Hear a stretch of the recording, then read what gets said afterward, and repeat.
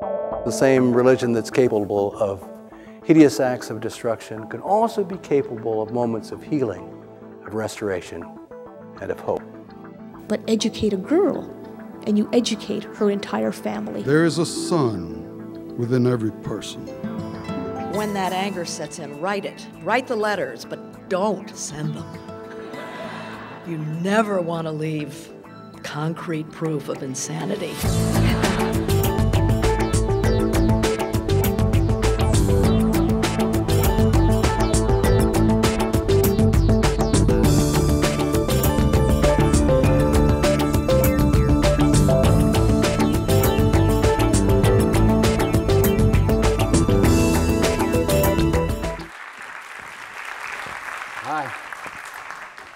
I feel a little bit like I'm in fantasy land. I got up at 3:45 this morning in Austin, Texas, which was 1:45 your time, and I just got here.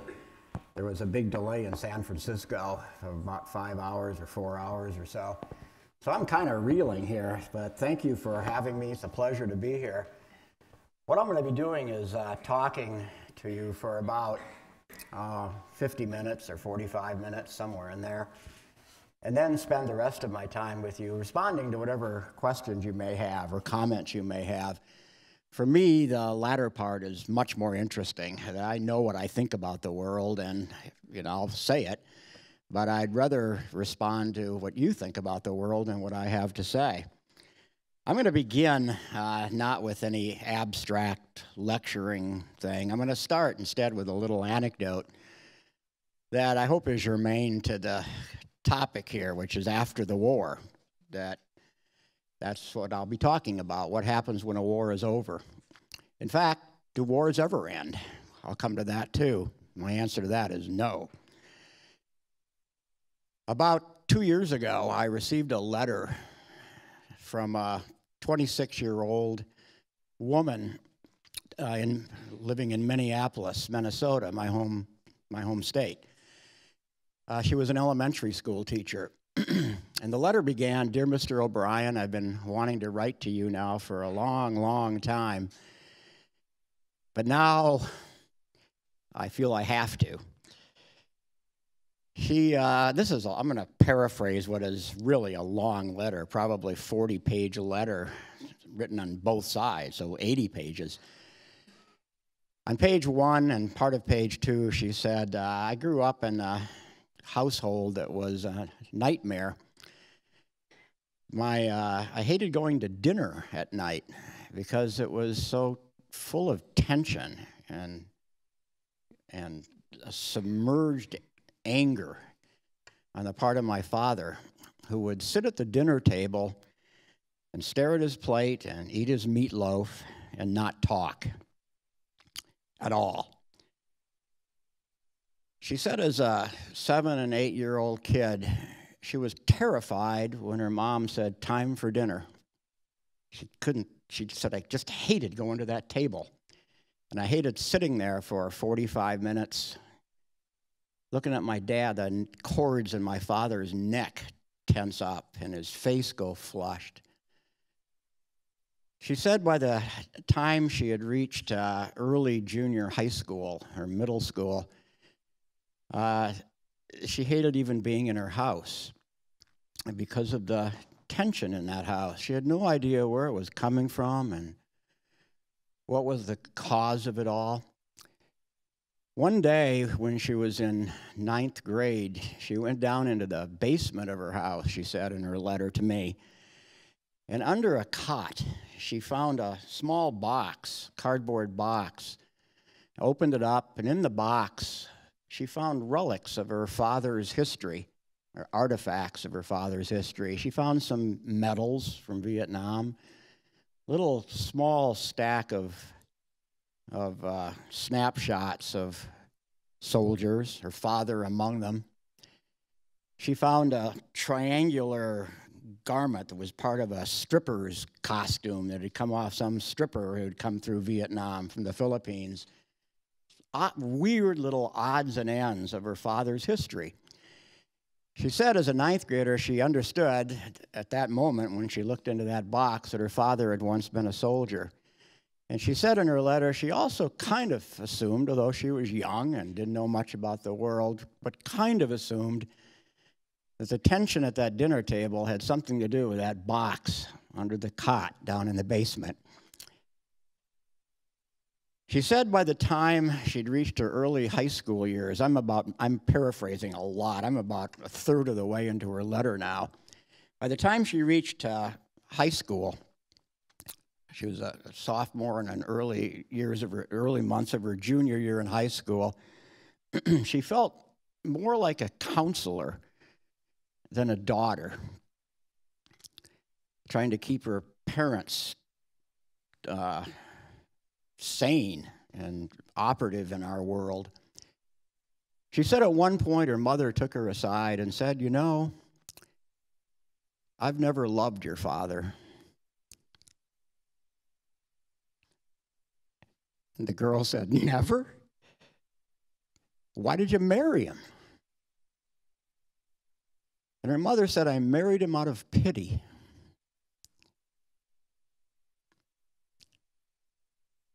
They had gone out on dates in college, and her father had gone to Vietnam and came home a different human being, not the fun-loving guy that she had gone to see Bonnie and Clyde with and on these dates.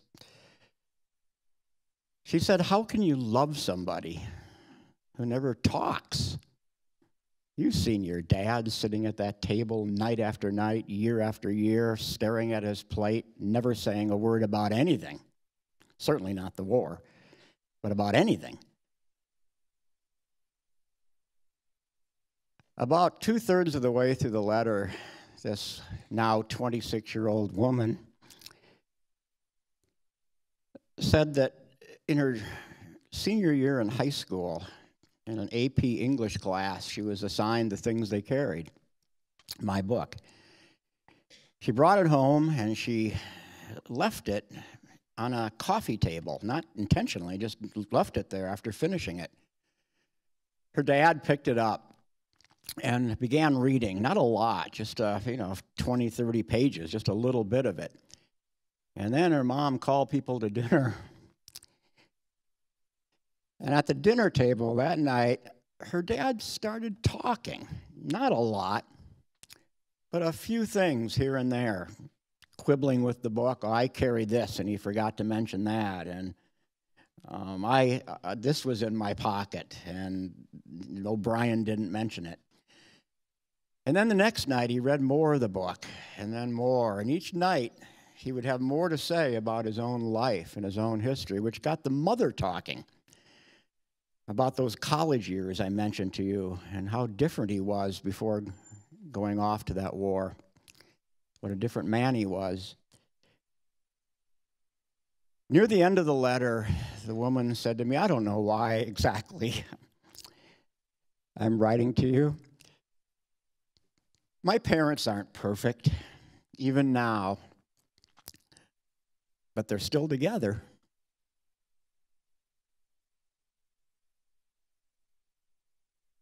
And I don't think they would have been if that book hadn't been lying on that coffee table that afternoon before supper." She ended her letter by saying, "I guess all I really want to say is thanks. Took me 80 pages to do it, but thanks." Well, I start with that anecdote for a whole bunch of reasons.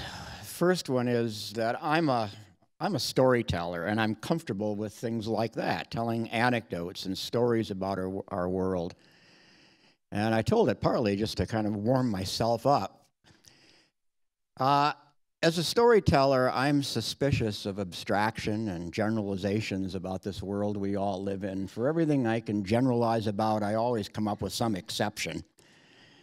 And I'm suspicious of it. I trust instead the power of story through the osmosis that happens through storytelling, to carry whatever message I may have, and I have very few messages. My intent when I'm writing my stories or telling them as I just did is to make you feel something that you may not have felt otherwise. When we discuss issues about veterans and readjustment and all that, there's an abstract, cold, analytical quality to it. And it's hard to feel much because of the abstraction. And I thought through that story, which in a couple of places made me tear up, choke up, even though it's not my story, it's her story. Stories can do that. They can make us feel things that we may not have felt before and look at the world, therefore, in a new kind of way. The second reason I began with this little anecdote has to do with this theme that I'm talking about today, after the war. What I just told you was not a war story. It was an after-the-war story. It was not a story with any bloodshed in it. Nobody was shot. Nobody was bombed. Nobody was napalmed. Nobody was wounded. Nobody lost their legs. It was worse than all that. It was a story of a family suffering years and years and years after the end of a war. A little girl suffering, terrified of going to a dinner table. Wars do not end when you sign peace treaties. Wars do not end when the hostilities cease. They go on in memory. And not just the memories of those who participated in the wars, the soldiers, but they go on in the lives of the wives and the girlfriends and the daughters and the sons and the grandsons and the granddaughters of those who went through war, just as that girl who became later a woman suffered the consequences of a war in a visceral way, hating to go to that dinner table. One of the consequences of war, like the father in that story, is silence. After trauma, there's a tendency to fall silent. And I want to talk about some of the sources of that silence. It may surprise you a little bit. I'm not here as a lecturer. I'm here as somebody who lived through it myself, as a combat veteran of Vietnam who returned home and fell silent. And I'm still silent, largely, unless I have to do things like this or when I'm talking through my books. Part of it is psychological. Everybody wants to build a kind of carapace or a shell to kind of insist and hold in the hurt and the anguish of it all. But the silences are caused not just by that. That's sort of the standard reason we all think of. Many veterans, myself included, fall silent out of simple politeness. Just to be polite. You don't walk into a cocktail party and say, hey, you want to hear about Nam? Imagine the answer is no. You can see it in their eyeball. They don't. They want to have a gin and tonic and have some fun. Out of politeness, you don't grab people by the lapels and start lecturing them about, things like combat and war and so on. And we have to recognize that as part of the dynamic that causes the great intense silences of that man at that dinner table. Another cause of silence is it's so difficult to know where to stop and where to start and what to tell, what to select. Out of even just 1 year in combat, there are so many experiences and so many things witnessed by your eyeballs and by your ears and by your heart and by your soul that you don't know what to say, even if someone were to ask you, what was the war like? What did you experience? You're struck dumb. You're struck mute by the overwhelming amount of stuff that you've accumulated during that year. Do you tell that story or that story? Do you tell a story of heroism or a story of the nasty pettiness of war? On top of that, chronologies get scrambled in memory. I mean, if I were to ask you tell me what happened to you yesterday, in order, in chronology, you're going to have a hard time doing it because most of yesterday is erased. We all erase our lives as we live them, don't we? You don't remember every scab you picked and every dish you washed and every line of dialogue you uttered throughout a day. You lose it. Even yesterday, for you, is lost. And imagine what happens in a war when so much is going on all around you and you're in mortal terror. Imagine what you're erasing just through the natural consequences of being a human being. Hence, when you're asked, what was a war like, and what did you bring home from it, and what did you learn, and what are your troubles, you can't remember. You're struck dumb by your own forgetfulness. On top of that, how do you capture in language the surreal, this can't be happening feel of combat? How do you find words that capture the blood pulsing out of an ear from somebody who is dying and who is uttering at the same time that the blood is gushing out of his ear, mama, mama, mama, mama? How do you do it? Well, you kind of do it the way I just did, but that doesn't have a surreal feel. It's too easy. Because on top of the visual stuff, there's what's happening inside your own heart as a person witnessing that. You're thinking not just thoughts of horror, you're thinking, thank God that's not me. Thank God I'm not the person with blood coming out of my ear. Thank God I'm not the person saying, mama, mama, mama. And then you're thinking as you hear those words, mama, about your own mother as you're watching this person die. So there's a surreal Alice in Wonderland feel that to combat that's not unlike what might happen, say, if you were in had breast cancer or in a hospital and doctors all around you and you've been horribly disfigured. There's a surreal quality to that as well, so my sister has told me. On top of that, I'm trying to give sort of layers of what causes this syndrome of silence, the inability to utter much about a war. On top of that, there's another layer, which has to do with the notion of truth. When you're asked, what was a war like, the expectation is you're going to tell the truth. The difficulty is that you lose a sense, through having been in combat, a sense of truth. What is true? For example, I was brought up a Methodist in my hometown of Worthington, Minnesota.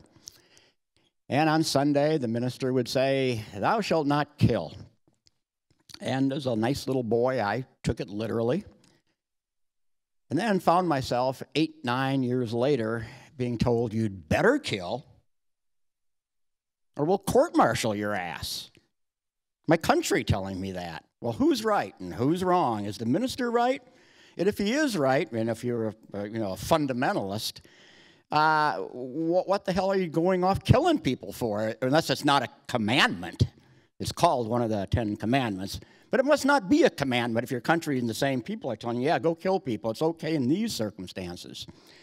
That's an example of where truths are contradictory.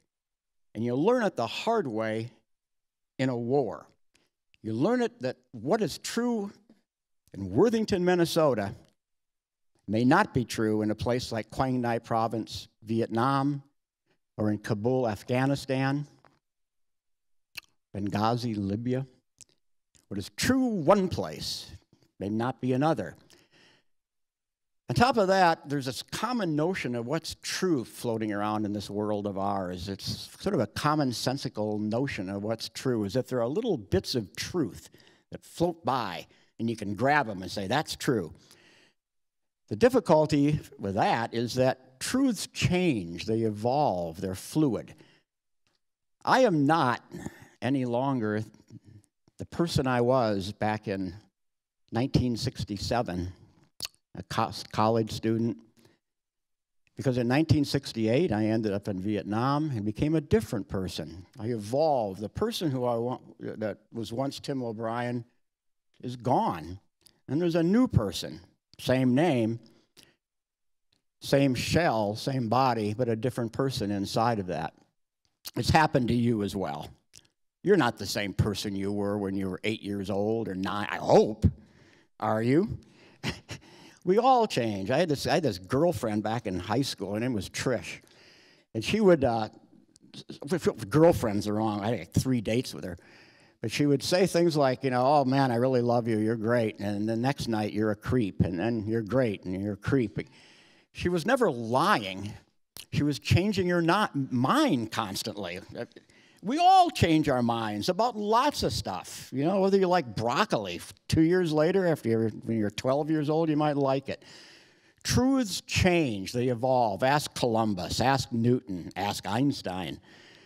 What's true once is not true, 5 years later. On top of that, what's true, say, in Austin, Texas, is not true in, Santa Barbara, California. So just in the sense of time, you look at your watch and you say it's now 4:30 in Austin. Well, it's not true here, is it? And it's not true on Neptune, is it? So what's true one place is not true another. I'm trying to talk about the whole the complications of knowing what is true and fixed and worth the saying, worth the utterance, and what makes us fall silent. I want to read, I told Susan that I was going to read a couple of quick little sections from some of my work to kind of illustrate what I'm getting at in this whole issue of staying silent. And this has to do with this issue of truth, how hard it is to tell the truth about anything when you come home from a war because you're not sure what it is. In a true war story, if there's a moral at all, it's like the thread that makes the cloth. You can't tease it out. You can't extract the meaning without unraveling the deeper meaning. And in the end, really, there's nothing much to say about a true war story, except maybe, True war stories do not generalize. They do not indulge in abstraction or analysis. For example, war is hell. As a moral declaration, the old truism seems perfectly true. And yet, because it abstracts, because it generalizes, I can't believe it with my stomach. Nothing turns inside. It comes down to gut instinct. A true war story, if truly told, makes the stomach believe. Part of that's why I became a fiction writer, that nonfiction appeals to the intellect, to the rationality, but stories appeal to something else, to your stomach and to your heart and to your adenoids and to your tear ducts and to the nape of your neck. A story goes at the whole human being and not just at the head. This story does it for me. I've told it before many times, many versions. But here's what actually happened. We crossed that river and marched west into the mountains. On the third day, Kurt Lemon stepped on a booby-trapped artillery round. He was playing catch with Rat Kiley, laughing, and then he was dead. The trees were thick. It took nearly an hour to cut a LZ for the dust-off. And then later, higher in the mountains, we came across a baby VC water buffalo. What it was doing there, I don't know. No farms, no paddies. But we chased it down and got a rope around it and led it along to a deserted village where we set up for the night. After supper, Rat Kiley went over and stroked the nose of that baby water buffalo. He opened up a can of sea rations, pork and beans, but the baby buffalo wasn't interested. Rat Kiley shrugged. He stepped back and shot it through the right front knee. The animal did not make a sound. It went down hard and got up again. And Rat took careful aim and shot off an ear. He shot it in the hindquarters and in the little hump at its back. He shot it twice in the flanks. It wasn't to kill. It was to hurt. He put the rifle muzzle up against the mouth and shot the mouth away. Nobody said much. The whole platoon stood there watching, feeling all kinds of things. But there was not a great deal of pity for that baby water buffalo. Our friend Kurt Lemon was dead. Rat Kiley had lost his best friend in the world. Later in the week, Rat would write a long personal letter to the guy's sister, who would not write back. But for now, for Rat, it was just a question of pain. He shot off the tail. He shot away chunks of meat below the ribs. All around us, there was the smell of smoke and filth and deep greenery, and the evening was humid and very hot, and Rat Kiley went to automatic. He shot randomly, almost casually, quick little spurts in the belly and butt. Then he reloaded, squatted down, and shot the baby buffalo in the left front knee. Again, the animal fell hard and tried to get up. But this time it couldn't quite make it. It wobbled and went down sideways. Rat shot it in the nose. He bent forward and whispered something, as if talking to a pet. And then he shot it in the throat. All the while, the baby water buffalo was silent, or almost silent, just a light bubbling sound where the nose had been. It lay very still. Nothing moved except the eyes, which were enormous, the pupils shiny black and dumb. Rat Kiley was crying. He tried to say something, but then he cradled his weapon and went off by himself. The rest of us stood in a ragged circle around that baby water buffalo. For a long time, no one spoke. We had witnessed something essential, something brand new and profound, a piece of the world so startling there was not yet a name for it. Somebody kicked the baby buffalo. It was still alive, though just barely, just in the eyes. Amazing, Dave Jensen said. My whole life, man, I never seen anything like it. Amazing. Kiowa and Mitchell Sanders picked up the baby buffalo. They hauled it across the open village square, hoisted it up, and dumped it in the village well.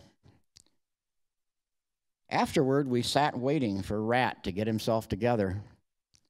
Amazing, Dave Jensen kept saying. A new wrinkle, man. I never seen it before. My friend Mitchell Sanders took out his yo-yo. Well, that's Nam, he said. Garden of evil. Over here, man, every sin's real fresh and original. Why do I choose that little passage, Dale? I thought it illustrated a whole bunch of what I tried to talk about earlier, the abstract part, through a story, as opposed to abstraction, the surreal quality, the petty nastiness of war, the swirly nature of what's true, not just about political issues of war and peace, but what's true in the end about yourself. Rat Kiley was a nice guy. His best friend in the world had been killed about 2 hours before this incident. He was a gentle, lovely person. And yet became somebody different.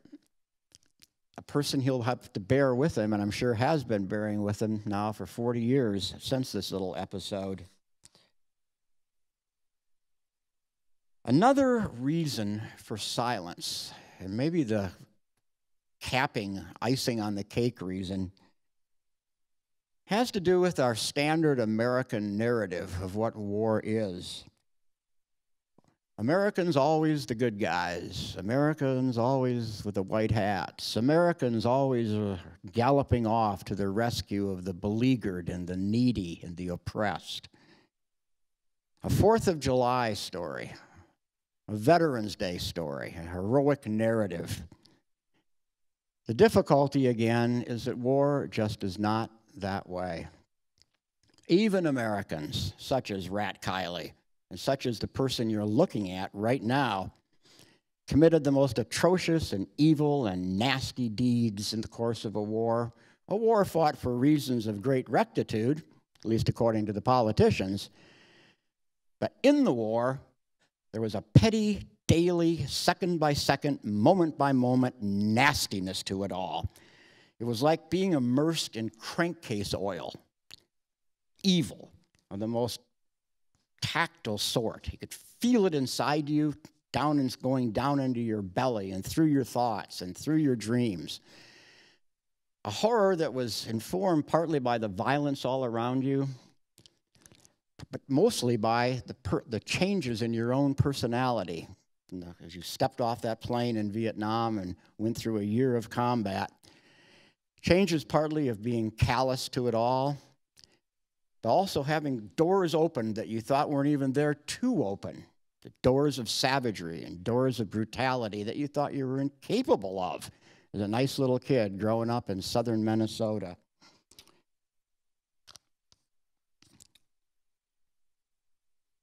I wanted to say a few things. There's so much to say, and I'm just feel like I'm just barely brushing the dust off of the topic that I'm trying to address here. But I had told Susan I was going to talk a little bit about the similarities between what I went through 40-some years ago and what our modern-day veterans have gone through in their wars in Iraq and Afghanistan, and I think there are plenty. There is, however, a huge difference between what I had gone through and what soldiers are going through today, which, of course, is the absence of a draft. There is none today. And it's big. In Las Vegas, they have this expression, skin in the game, which means that you can watch people play blackjack, and it doesn't mean much because you have no skin in the game. It's not your money on the table. You're not losing anything.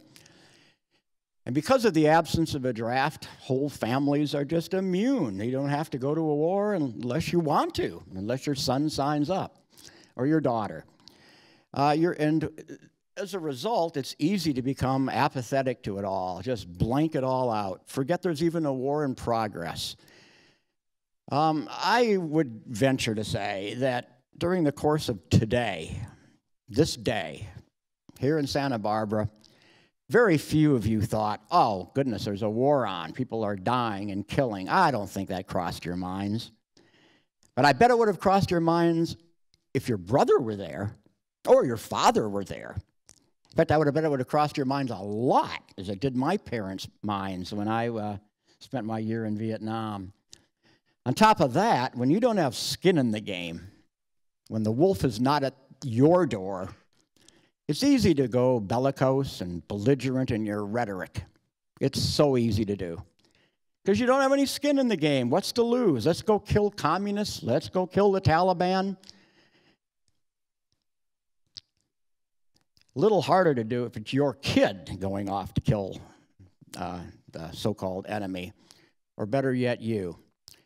Well, is there a lesson in this?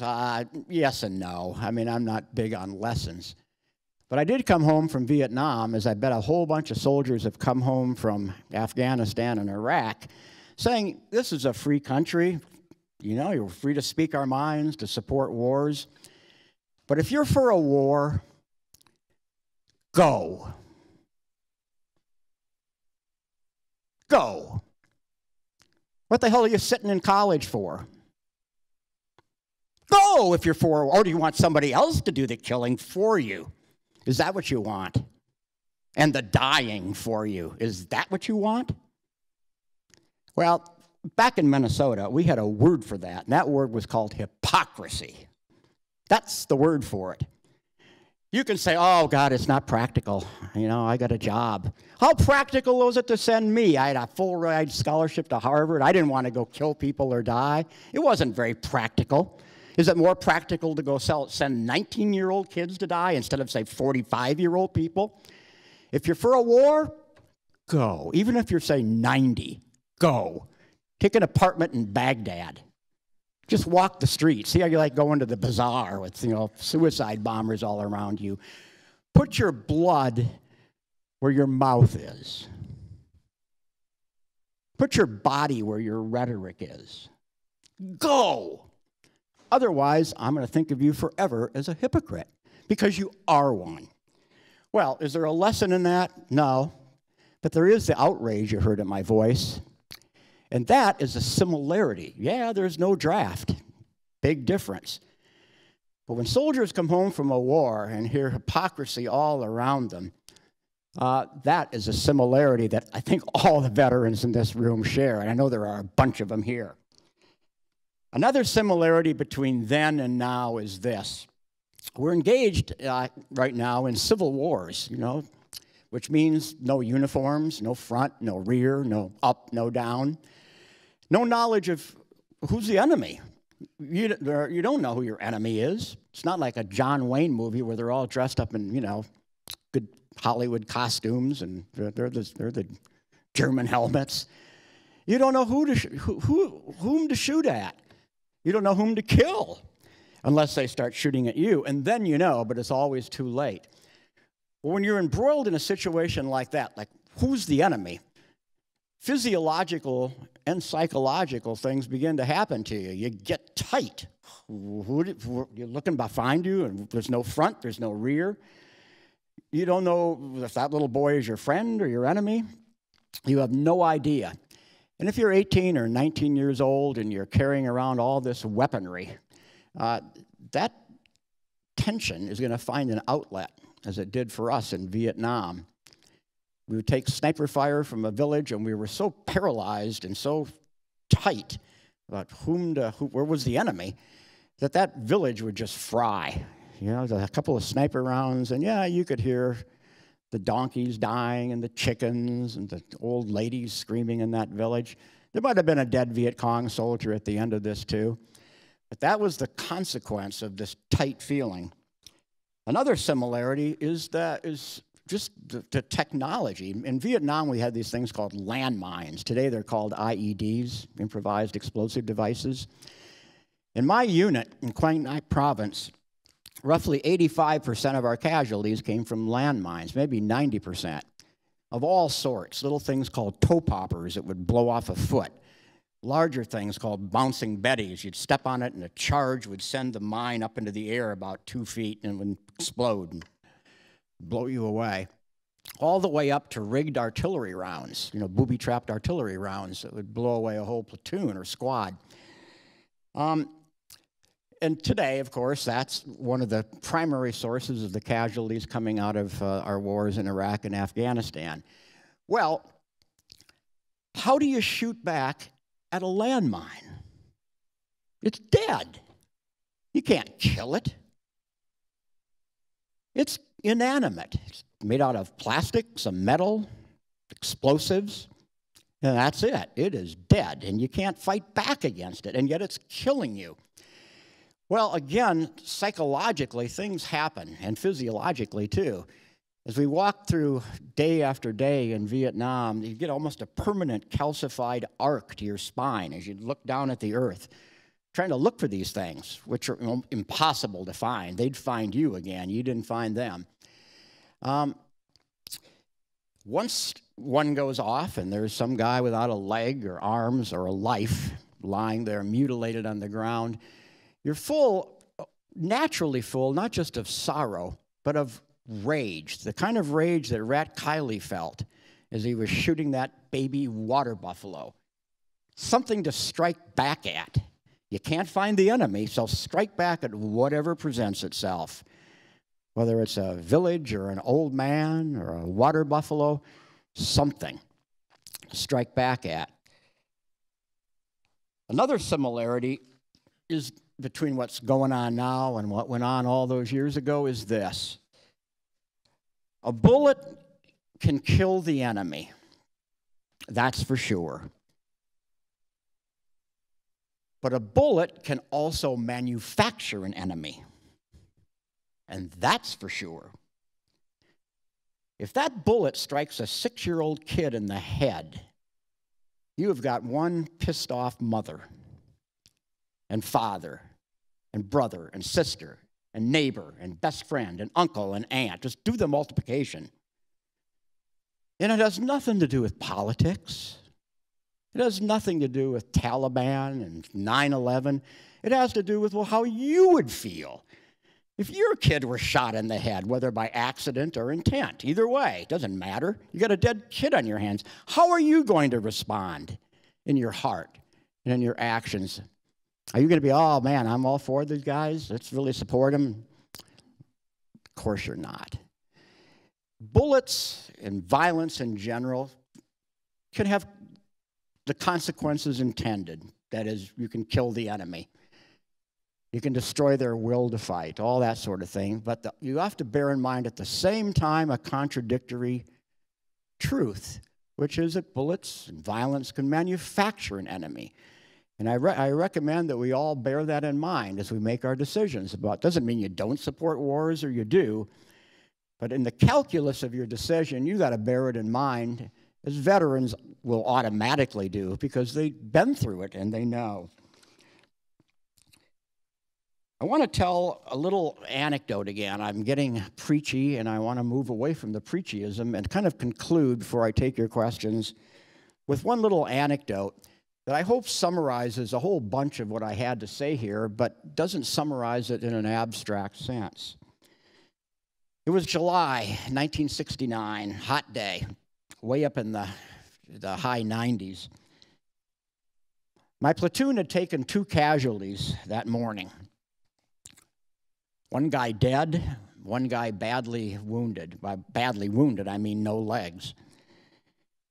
And at about 3 o'clock in the afternoon, we walked into a small, smoky, spooky little village, very near where the My Lai massacre had happened about 14 months earlier. Soon after entering this little village, a resupply helicopter arrived. It brought in a load of ammunition and smoke grenades and hand grenades and all this sort of thing. But it also brought the gift of these 3 big canvas bags filled with iced soda pop and beer and little cartons of milk. At the center of the village, there was a well.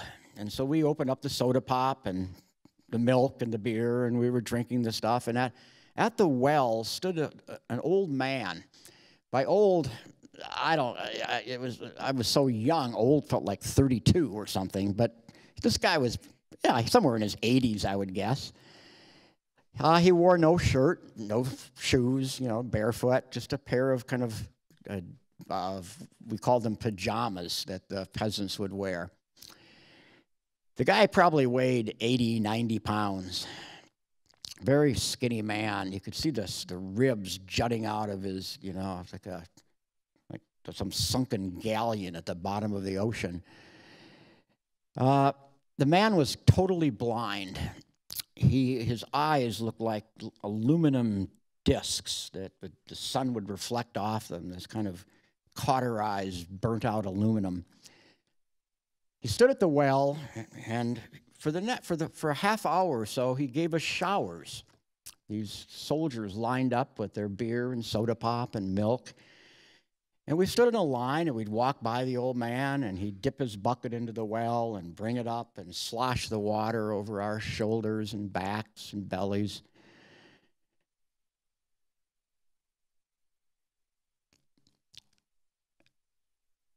At one point, one of my fellow soldiers, a kid named Tom, a blonde-haired, blue-eyed son of my home state of Minnesota, big, beefy kid, approached the old man.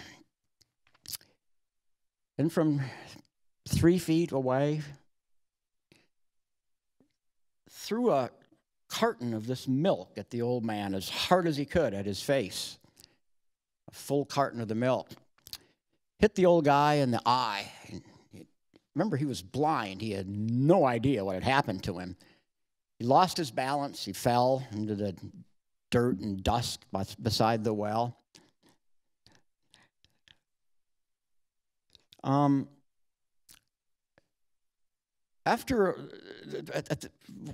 the old man was giving us these showers, the village kids were around us. They were kind of giggling and laughing at our, mostly naked bodies. And it was almost happy in that village, but it wasn't happy anymore. The whole place went dead silent.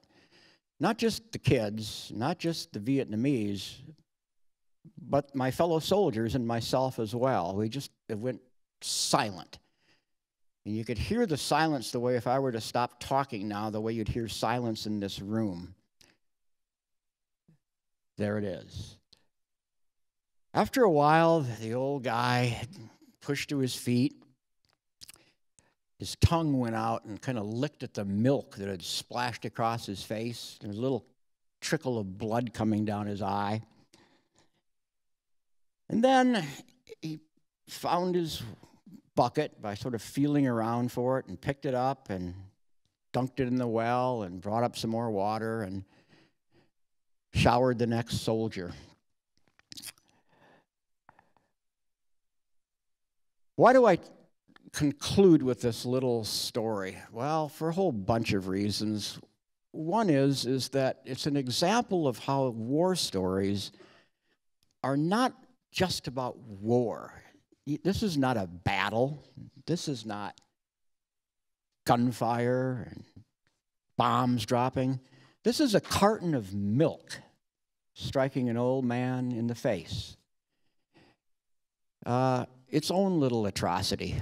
Not the kind you're going to read about in headlines, but part of that daily, nasty, second-by-second feel of what war is. It's not just the stuff you expect. It's cartons of milk as well. The second reason I tell you about it is that silence. I dream about that old man to this day as much as I dream about anything from that period. And what I dream about is partly the imagery of the milk down that blind man's face.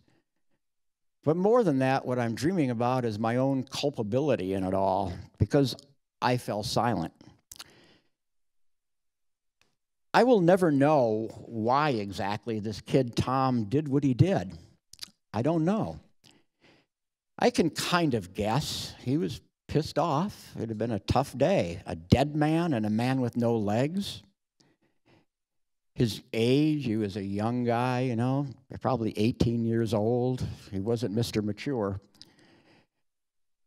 He'd seen one too many horrors, and something broke. And he took it out on what presented itself, which in this case was a blind old man. But my sense of recrimination is not directed at Tom. It's really, in the end, directed at myself, because I didn't say anything.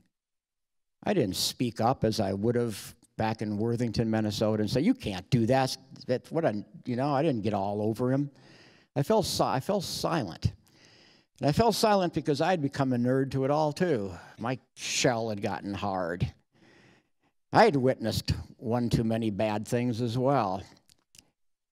And the silence, my own silence, sticks with me deep in my stomach to this day. It'll never go away, and it's among the things I will always carry from my service in that war. Now I've gone on long enough. I'm going to stop now and spend a little time responding to whatever questions you may have, and then we'll wrap it up. Thank you.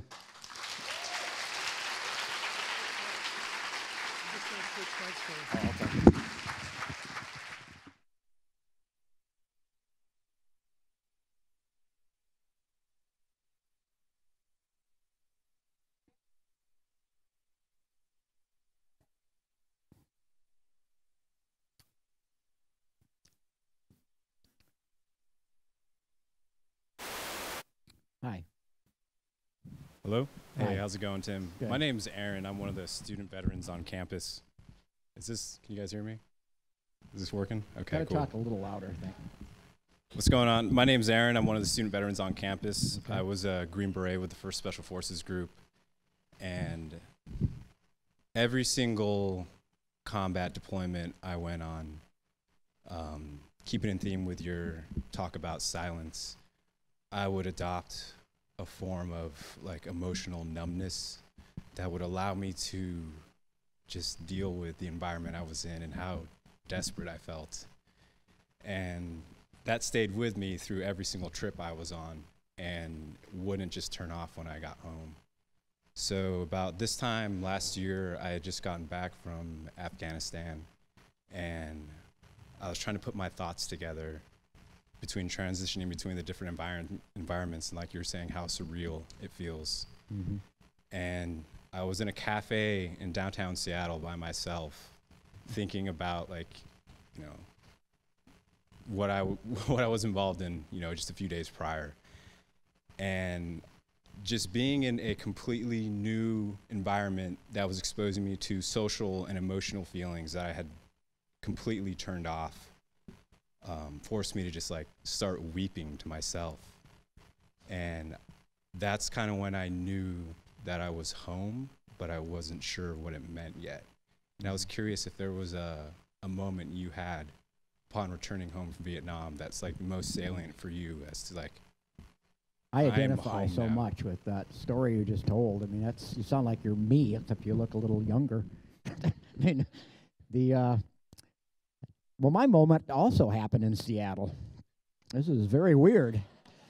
I returned from Vietnam, and we landed in Seattle. It was at Fort Lewis, at McChord Air Force Base near Fort Lewis.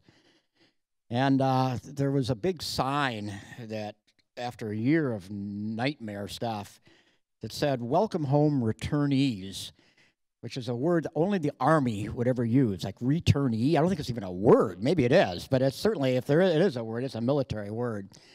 They gave us steak dinners, kind of leathery steak, and then we spent the next 13 hours processing our way out of the Army, getting haircuts and signing papers. And I remember saying the Pledge of Allegiance, and the war was over that quickly, that disjunction. Just as you were thinking, not that long ago, I was doing this, and now I'm eating a steak dinner with a sign that says, "Welcome home, returnees," and I'm saying the Pledge of Allegiance, which is like 3rd grade sort of thing. I got on, we went out, the war, I was out of the Army. I still had my uniform on, and I got on another plane and headed for Minnesota. It was about 6 or 7 in the morning. We took off, and we left Seattle and flew out over Montana and North Dakota. It was March, and I remember looking down and seeing the cornfields and the snow down below. I remember going into the back of the airplane and to the bathroom and taking off my uniform and putting on that hat and sweater, blue jeans, and then landing in Minneapolis.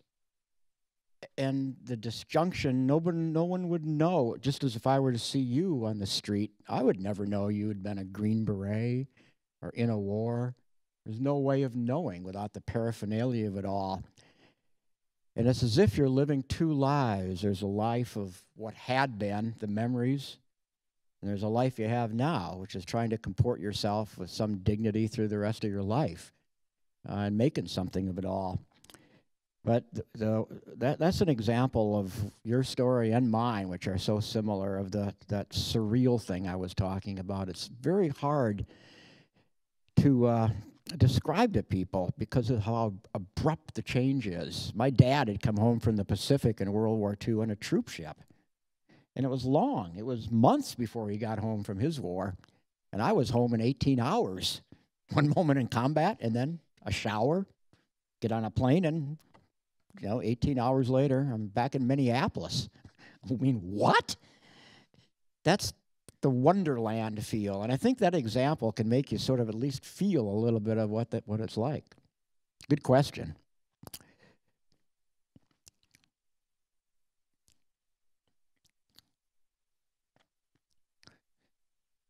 Hi.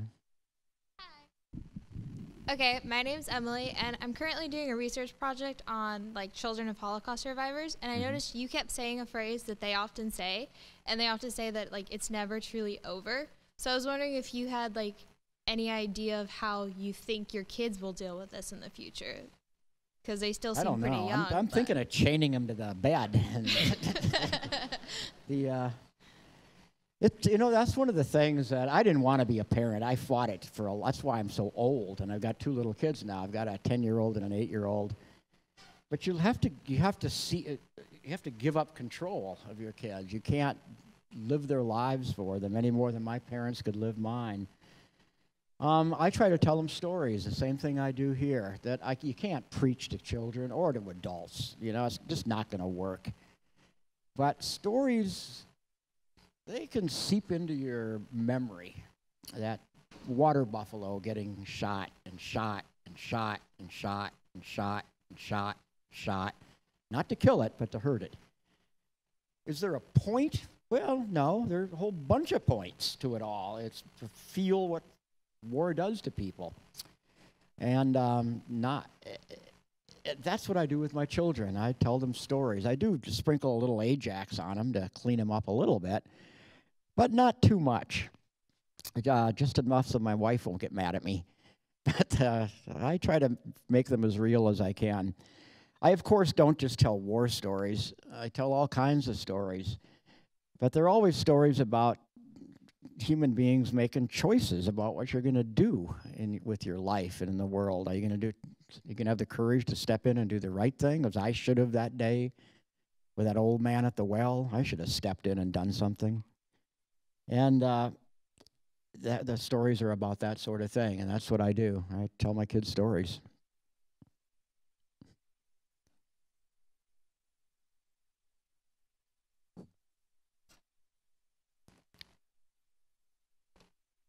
Hi. Hello? Hi. All right, can you guys hear me? Yep. Okay, so my question is about the book, The Things That Carried. I asked this question to my teacher in AP Lit, and she said she couldn't answer it, so I'm hoping you can.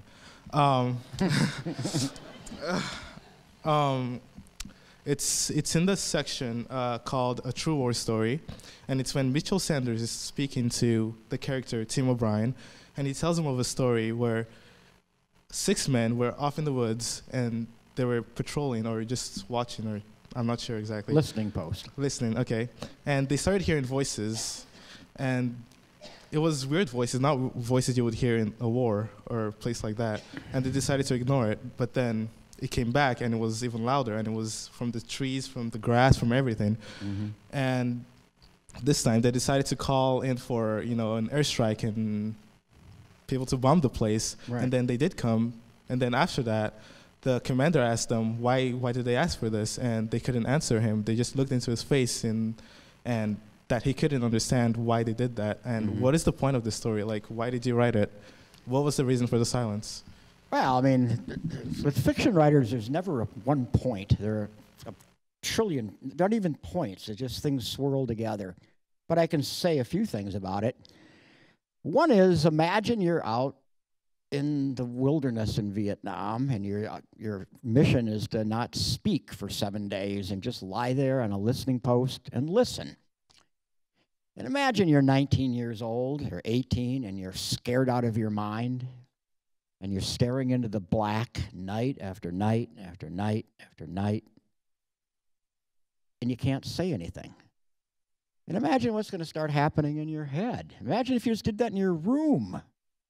You're on campus and stare into the black and not speak. But it's not your room. This is Nam. Your imagination gears in. We had these things in Vietnam. I don't know if they still have them. I guess they do. They were called starlight scopes. They were about this long. It was a machine that looked like kind of like a telescope. What it did was it took the orphan light around us, the starlight and the moonlight, and it would rev it up. It would magnify the light somehow or another so that when you look through this thing, The night came alive.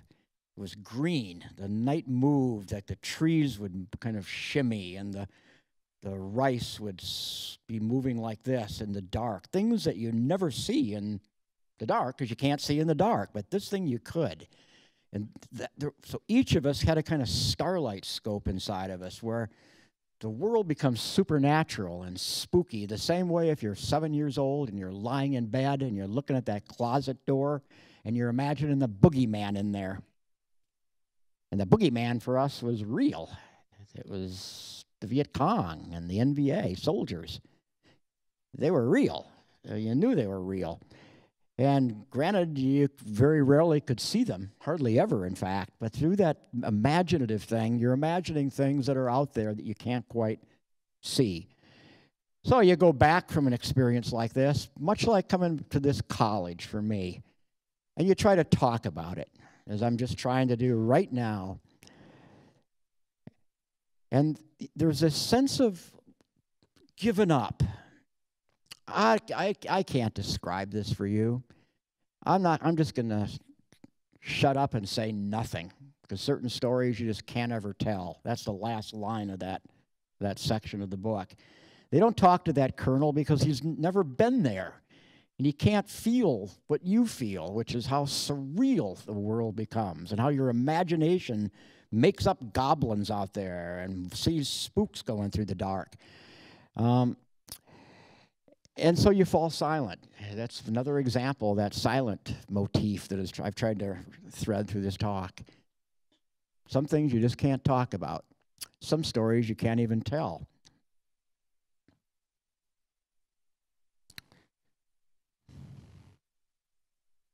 Hi.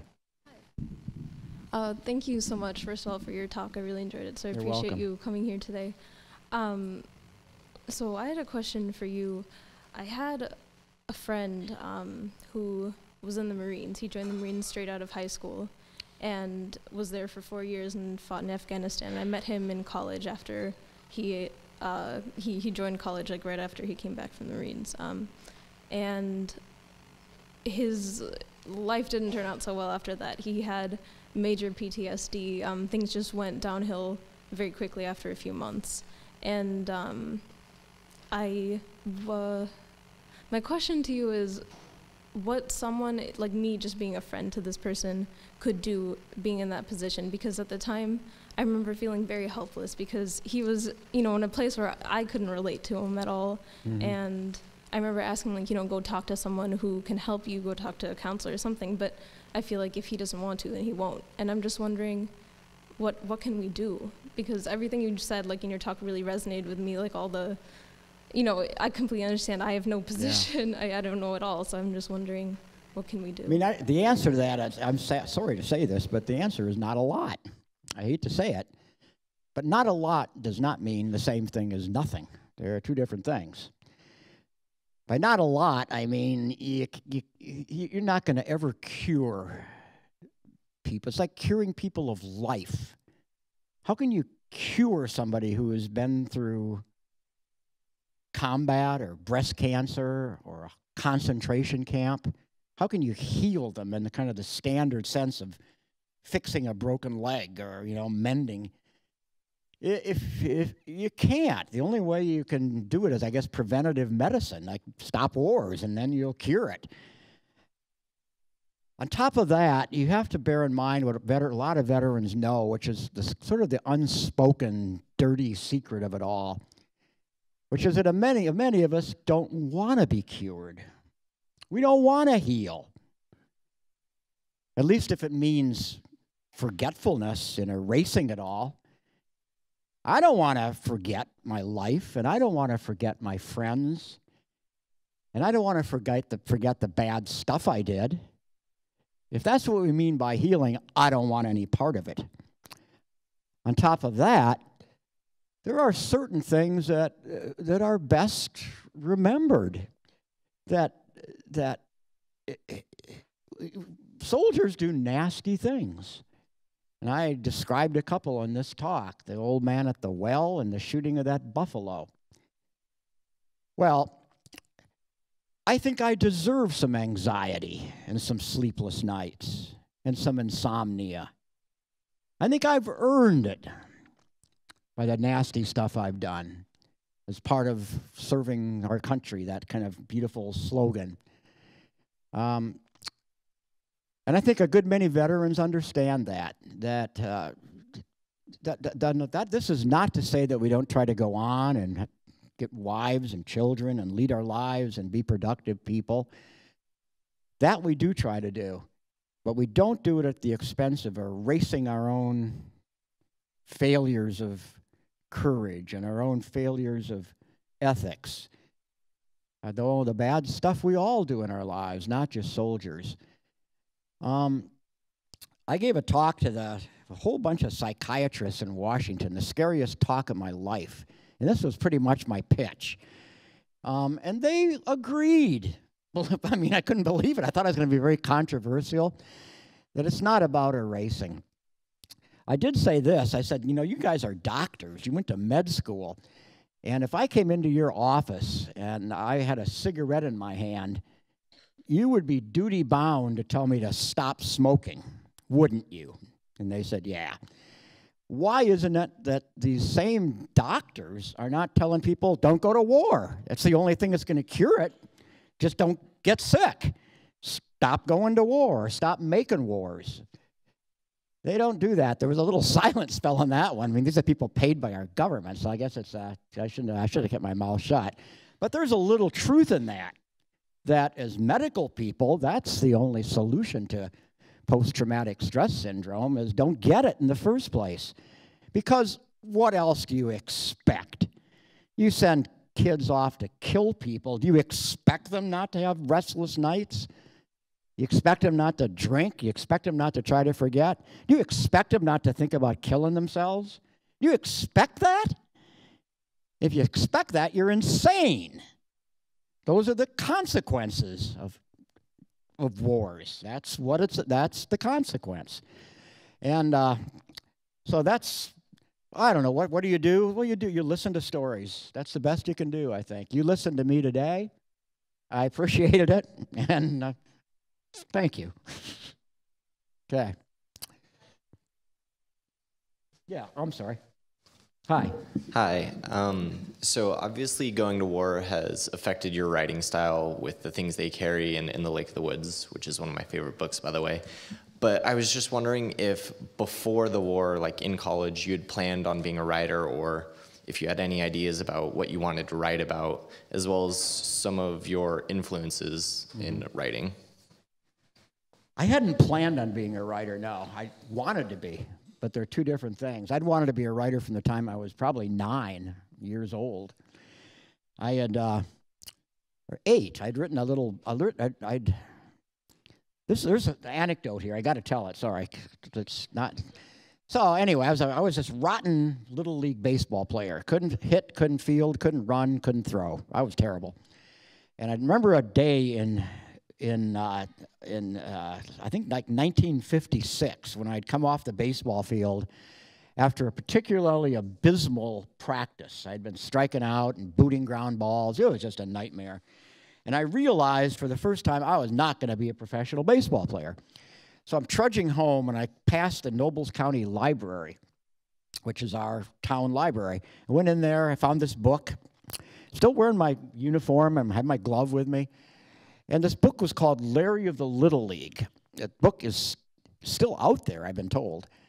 And in this book, which I read in like half an hour, this kid Larry could do everything I couldn't do. He could field, hit, run, and throw. He was an incredible baseball player. I finished the book in half an hour, and I went over to the librarian, and I asked for some paper and a pencil. And over the course of the next 40 minutes, I wrote the first novel of my life. That's when it was easy. You could do it in 40 minutes. Now it's like 5 years to write a novel. The title of which was Timmy of the Little League. It was a direct ripoff of Larry. That is, and by ripoff, I mean I'd copy the paragraphs and stick my name in. Wherever the word Larry was, I'd put Timmy. And in the course of writing this book, my character, the Timmy character, could do all the stuff he couldn't do in the real world. My Little League team, which was the Kiwanis Little League team in Worthington, we won the Worthington playoffs, you know, the Little League championship. I did it all. I played shortstop and first base simultaneously. I could catch it to short and throw it to first. I was pitcher, catcher. I got the game-winning hit.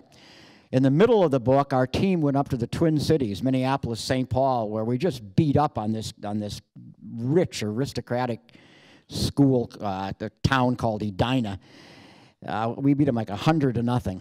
I scored all 100 runs. I did it all. And at the end of the book, our team went to the Little League World Series to Williamsport, Pennsylvania, where we defeated Taiwan like 75,000 to nothing. I scored all 75,000 runs.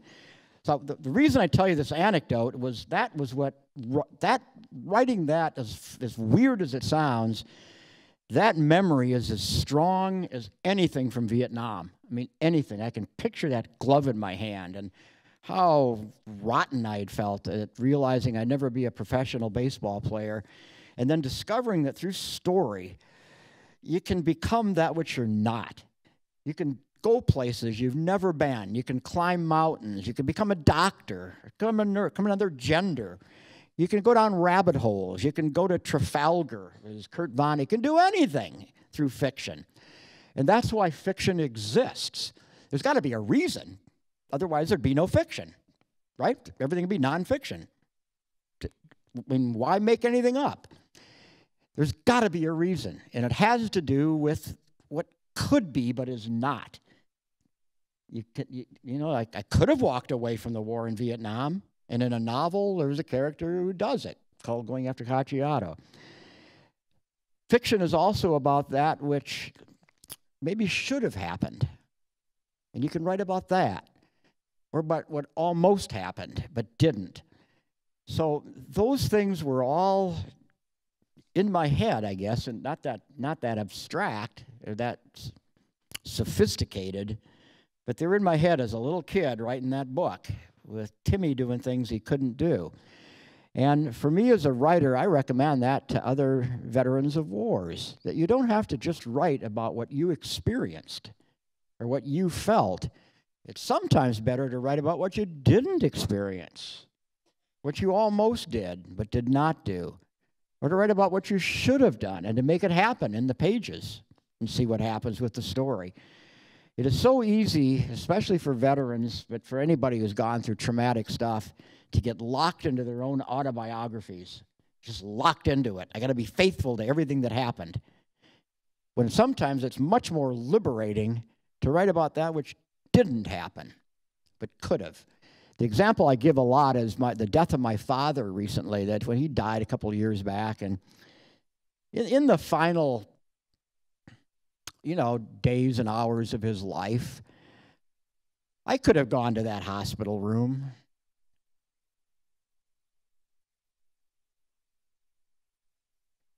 I could have taken my dad in my arms and said, Dad, I love you. I didn't do it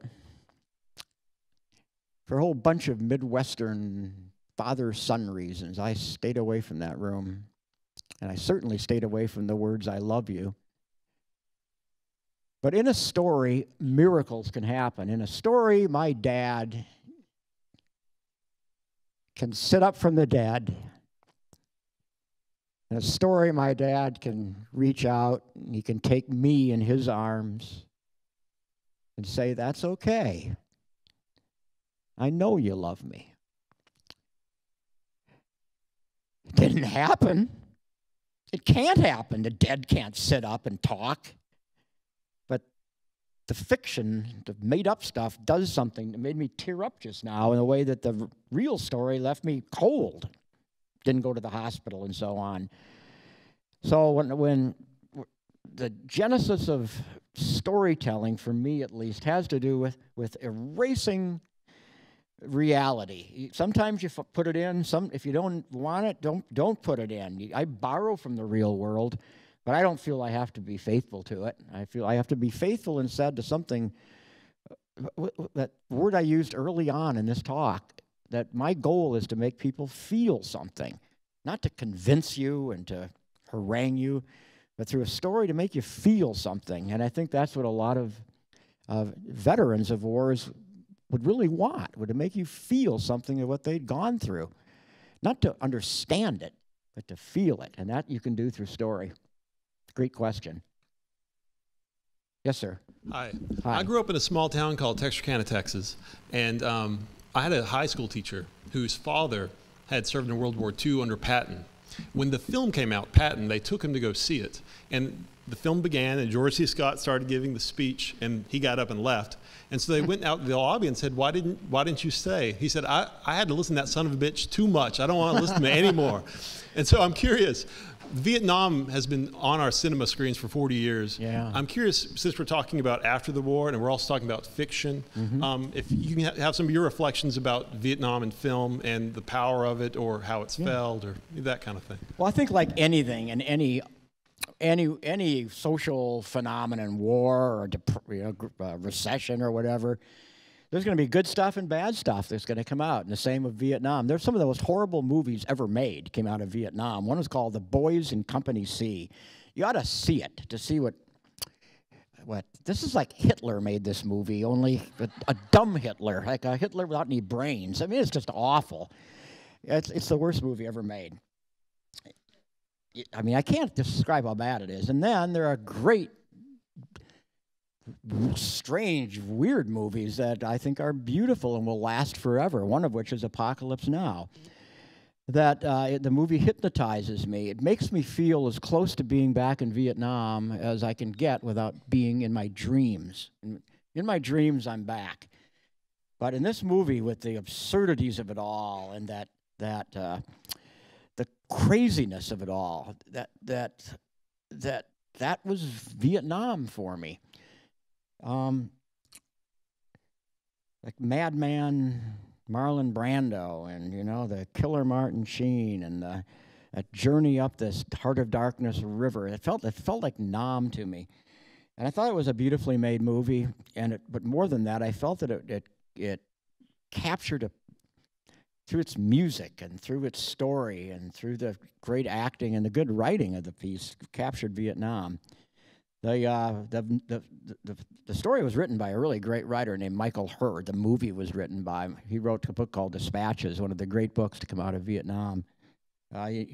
Michael has a capacity to capture that rock and roll lingo that was Nam, that rock and roll way of talking, and that movie does it.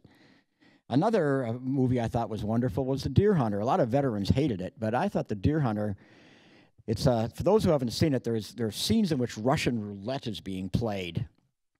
Well, bullets put in a pistol, and these captured soldiers, American soldiers, are made to put the gun to their heads and pull the trigger as a kind of torture.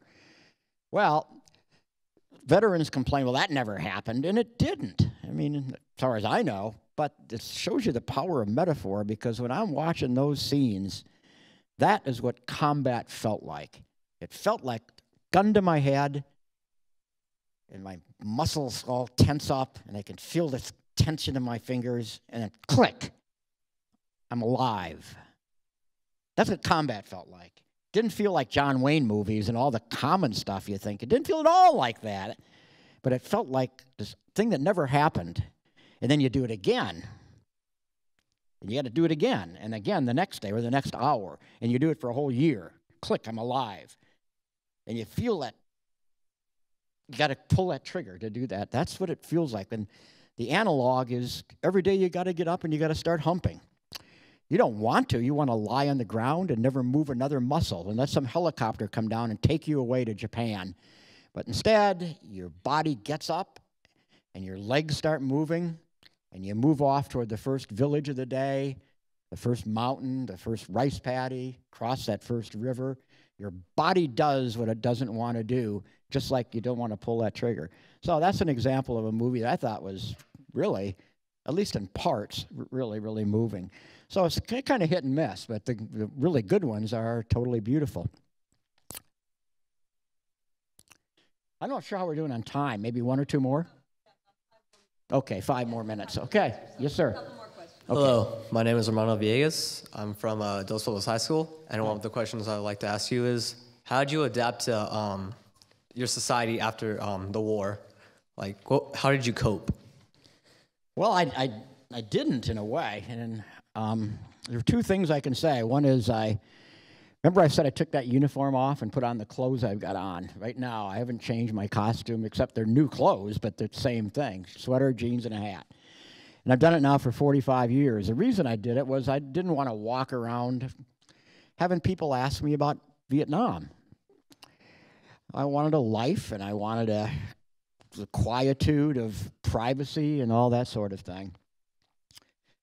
So I coped through not telling people I was a veteran or had even been in a war.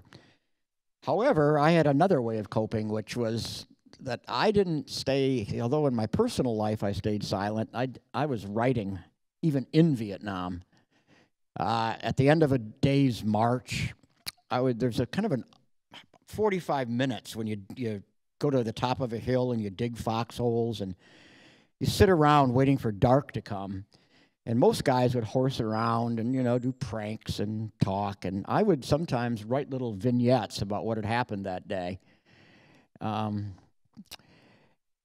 They would only be a page long or 2 pages, and I'd put them in my rucksack. And over the course of a tour in Vietnam, I probably accumulated like 30 or 40 pages of handwritten stuff. And then after returning from the war, I kept writing privately. Not a lot, but a little here and a little there. But I did it with regularity. I didn't skip days. I just kept doing a little bit. Not even with the thought originally of writing a book. It became a book, but I didn't think that. I just thought I'm writing, trying to not put the people on the page, but to put my heart on the page. The stuff that was hurting me inside on the page through story, just through story. And that gradually became a writer.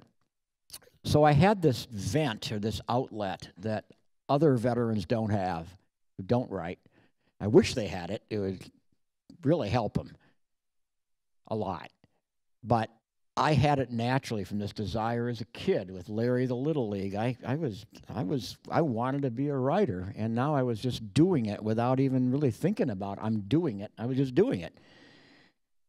So those two things together, a kind of silence in a personal way with this writing thing going on simultaneously, is how I managed to make my way through it.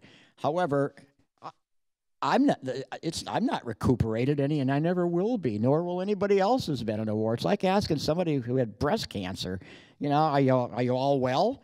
My sister wakes up every day wondering, is it going to be a recurrence? Going to be a recurrence? You're never well. And in some ways you shouldn't be. It's like having an unhappy childhood. I don't think you can recover from it. You can cope, but you don't recover in the standard sense. Maybe one more question, and then we'll wrap it up. Yes. Hi. Hi. In the middle of all the horrors, was there ever any slight moment of hope? Any what? Slight moment of hope. Well, yeah, there was constant hope. That's what kept us going, I suppose. That's the same thing through life itself.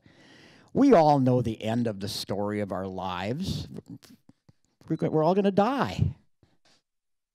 We know how the story ends. And it's the same ending for all of us. But we don't go through life with every second thinking, I think I'll skip the lobster tail tonight. I'm going to die. And I think I won't have that gin and tonic because it's like I'm going to die. And I don't think I'll fall in love because I'm going to die.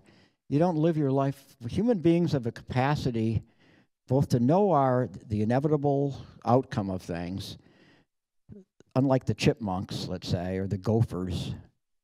But we also have the capacity, unlike the chipmunks and the gophers, to deal with the realities of what we know about our futures. And we find hope in the midst of hopelessness. Great books have been written, especially coming out of the Holocaust, Man's Search for Meaning, and the stories of Primo Levi about that, about how in the midst of the great savagery and brutality, hope keeps us going. And not just hope, but also joy.